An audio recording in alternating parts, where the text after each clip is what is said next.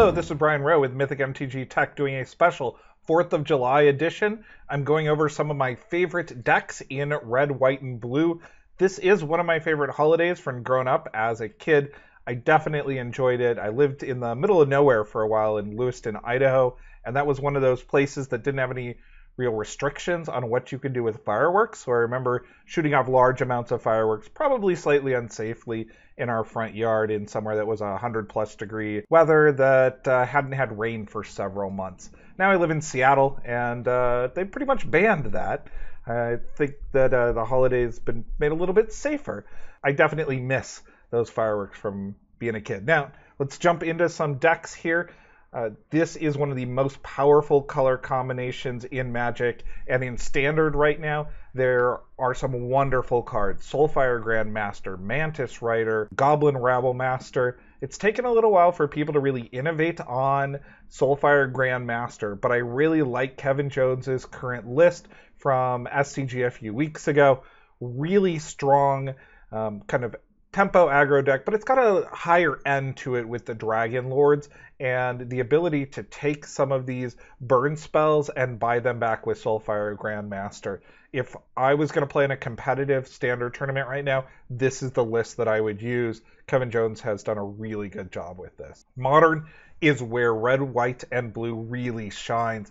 I've been a huge fan of this for a while. I am currently playing a list that includes Geist, Electrolyze, Path to Exile, Lightning Bolt, and Snapcaster Mage. This is the list as I played it in Portland. I'm going to be doing an updated list of it soon. It is my singleton list. Lots of singletons, very difficult for people to deal with.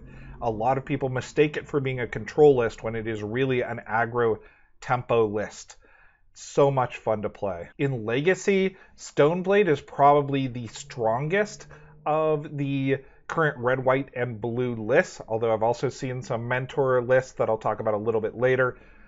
Force of Will is the glue that keeps Legacy together, and if you get a chance to play Force of Will, I definitely recommend it. Wear and Tear is probably the best red-white card in the format. It just hits so many decks and is a great sideboard card. True Name Nemesis combos so well with Stoneforge Mystic. Get a Jitte on a True Name and you can beat pretty much any fair deck out there. This is the list that I currently like in Legacy. As you'll notice, it's from Kevin Jones again. He's pretty much one of the strongest red, white, and blue players out there. What I like about this list in particular is the flexibility that it has main deck. It runs Council's Judgment, Supreme Verdict, a lot of 2-ofs, and then your really powerful spells, your Brainstorm and Force of Will is 4-of, along with Stoneforge Mystic. This is very, very good against fair decks. If you're playing against a combo environment, I might put a little bit more control in there, but very strong overall. In Vintage, red, white, and blue has just started to bloom as a very powerful deck combination because of Monastery Mentor. Mentor, I think, is slightly playable in Legacy, but it really shines when we get to Vintage. Also, Dak Faden is the best Planeswalker in Vintage. Yes, better than Jace the Mind Sculptor. In so many cases, you are stealing Moxes or other good cards from people. It swings the workshop matchup from them to you. And then blue has some of the strongest cards out there. You will also notice, though, that Lightning Bolt is played in this deck. Yes, Ancestral Recall is a 1-of, Lightning Bolt is a 2-of. Okay, maybe Ancestral is on the restricted list. I would play 4 Ancestrals, no problem. But the fact that Lightning Bolt is legal in every format and dominates those formats, just an incredible card overall. It is up there with the top blue cards for putting in and building in any environment. This is the deck list that I've been exploring with on Vintage, red, white, and blue. It's still a little bit behind my personal preference of Bug right now. It feels like a combo deck. You get out your Monastery Mentor and just destroy them. Stoneforge Mystic is great against the fair decks, but if you're playing against a lot of combo decks, you're kind of playing a little bit of a slower combo deck yourself.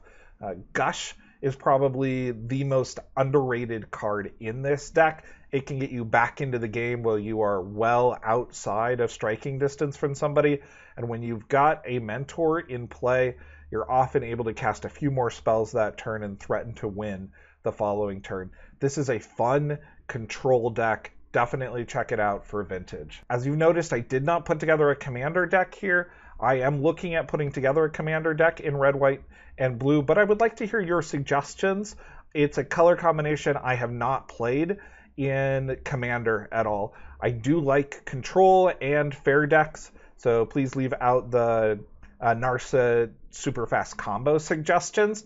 And about a month from now, I will put together a deck list based on suggestions to this video. Thank you guys so much. If you enjoyed this, please explode that subscribe button over there. I would greatly appreciate your help making more wonderful videos. Thank you to everybody who's over there on Patreon. We've got some great videos coming out this week, including one on death and taxes and a top 20 green EDH cards.